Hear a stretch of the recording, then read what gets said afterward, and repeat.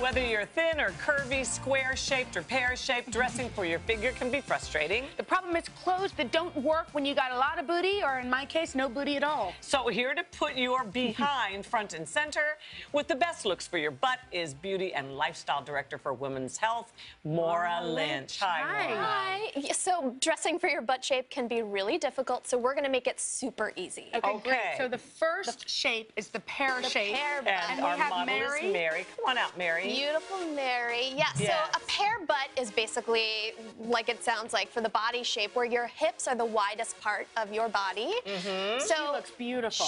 I know, doesn't she? So what you don't want to do is put too much volume on the bottom because it won't show off your beautiful shape. So what we did for Mary is we got her this pencil skirt from Banana Republic. Shows off her slim legs and waist. Yeah, she has a tiny waist. And we accented it with a peplum top that really just enhances her shape and doesn't cover it up. Okay, Mary, you look so beautiful. Thank you, Mary. Now I think this is an issue that I have and some other moms. The flat booty. The flat booty, yes. So.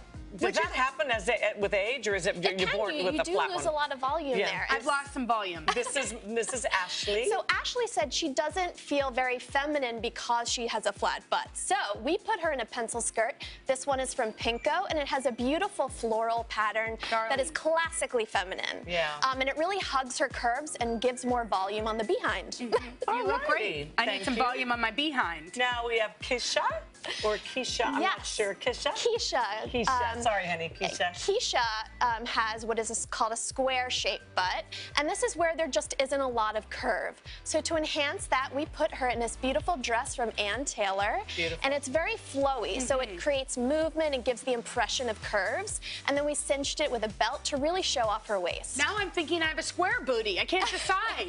Whatever booty you got, it's you great. can learn how to do I think your booty looks great. Oh, you do? Yes, Thank you. I love your booty as well. Finally, we have Dana, who has a bubble booty. Yes, which is the what bubble the butt. bubble booty is in, right? And that's what everybody actually, wants. it's really hard to dress for because pants a lot of the times can gape in the back. So we gave Dana these pants from J. Crew that you won't believe it, but they're elastic waist. So what that does, it conforms to her waist and her body and really won't gape. Okay, that looks great.